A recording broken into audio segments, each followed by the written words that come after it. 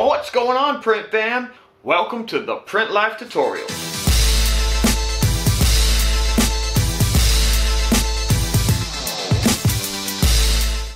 In this tutorial, I'm going to show you how to prep and coat a screen. I'll also share some tips and tricks that hopefully make it easier for you to pick this thing up. Before we start the coating process, we want to make sure that our screen has been thoroughly degreased. Wet both sides of the mesh. Then grab your degreaser and spray all along the perimeter of the screen printing frame. We have two scrub brushes. One is designated to scrubbing the ink and all that junk off of the aluminum frame. The other is designated to actually scrubbing the mesh. Start by scrubbing the ink off the frame. Scrub the outside perimeter and then hit the outside edge. Once that's done, you can grab your dedicated mesh scrubbing pad, apply your degreaser to the mesh, and then lightly scrub both sides.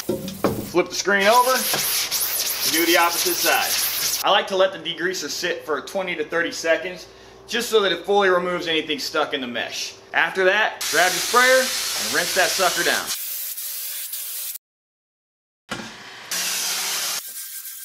Once I'm done rinsing and degreasing, I'll hold the screen up to the light just to make sure I got all the little spots of emulsion out of the mesh.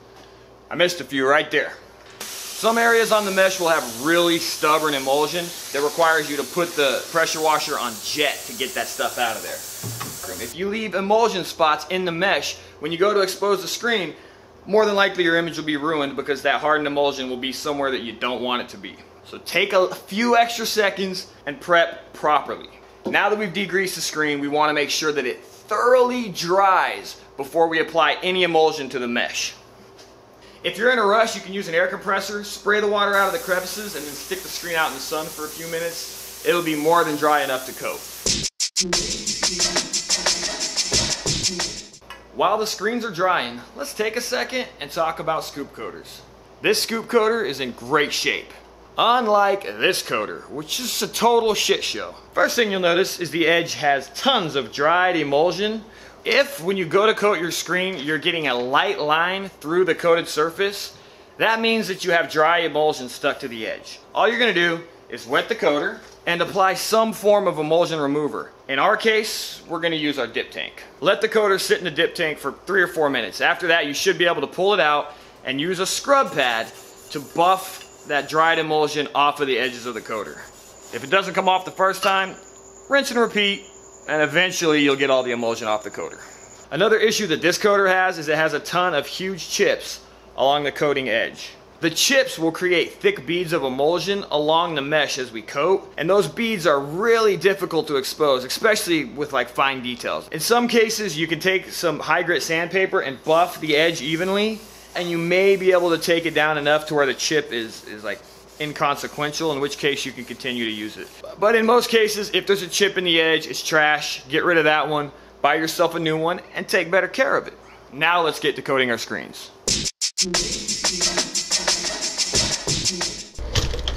Fill the coater about halfway with emulsion.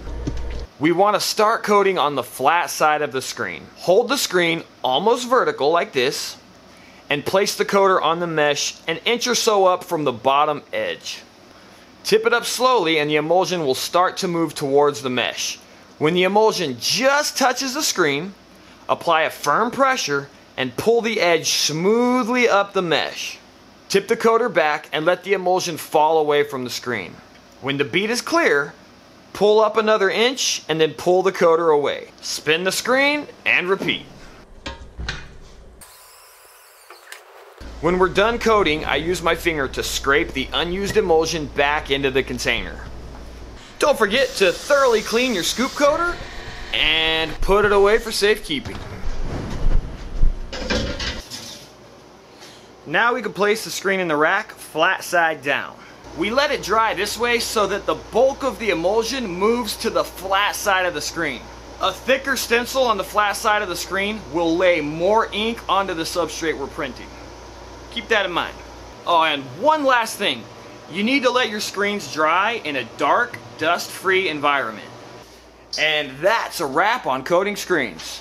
Next time I'm going to show you how to burn and expose a screen properly. In the meantime, make sure to like, subscribe, and then ding the bell so that you're notified when we upload. Take care of yourselves, Print Fam. Peace out.